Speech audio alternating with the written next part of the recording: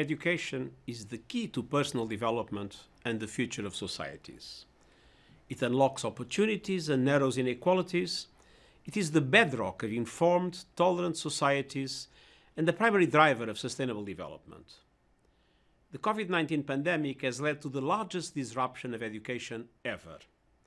In mid-July, schools were closed in more than 160 countries, affecting over 1 billion students.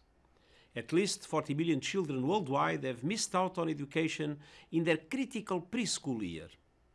And parents, especially women, have been forced to assume heavy care burdens in the home. Despite the delivery of lessons by radio, television, and online, and the best efforts of teachers and parents, many students remain out of reach. Learners with disabilities, those in minority or disadvantaged communities, displaced and refugee students, and those in remote areas are at the highest risk of being left behind. And even for those who can access distant learning, success depends on their living conditions, including the fair distribution of domestic duties. We already faced a learning crisis before the pandemic. More than 250 million school-aged children were out of school, and only a quarter of secondary school children in developing countries were leaving school with basic skills. Now, we face a generational catastrophe that would waste untold human potential, undermine decades of progress, and exacerbate entrenched inequalities. The knock-on effects on child nutrition, child marriage, and gender equality, among others, are deeply concerning. This is the backdrop of the policy brief I'm launching today, together with a new campaign with education partners and United Nations agencies called Save Our Future. We are at a defining moment for the world's children and young people. The decisions that governments and partners take now will have lasting impact on hundreds of millions of young people and on the development prospects of countries for decades to come. The policy brief calls for action in 4 key areas. First, reopening schools.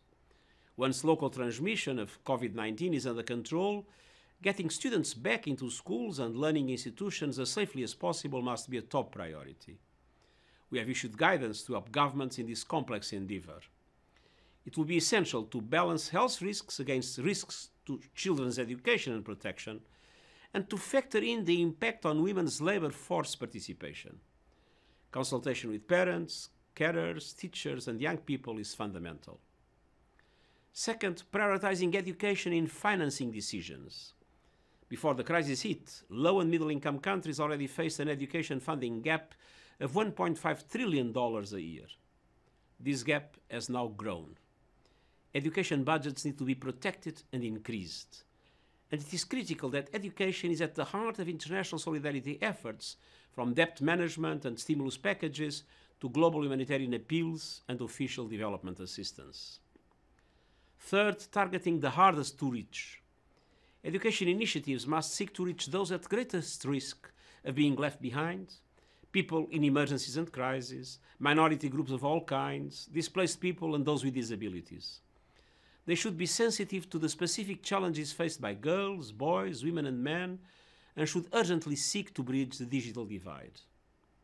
Fourth, the future of education is here. We have a generational opportunity to reimagine education. We can take a leap towards forward-looking systems that deliver quality education for all as a springboard for the Sustainable Development Goals. To achieve these, we need investment in digital literacy and infrastructure, an evolution towards learning how to learn, a rejuvenation of lifelong learning, and strengthened links between formal and non-formal education. And we need to draw on flexible delivery models, digital technologies, and modernized curricula while ensuring sustained support for teachers and communities. As the world faces unsustainable levels of inequality, we need education, the great equalizer, more than ever. We must take bold steps now to create inclusive, resilient, quality education systems fit for the future.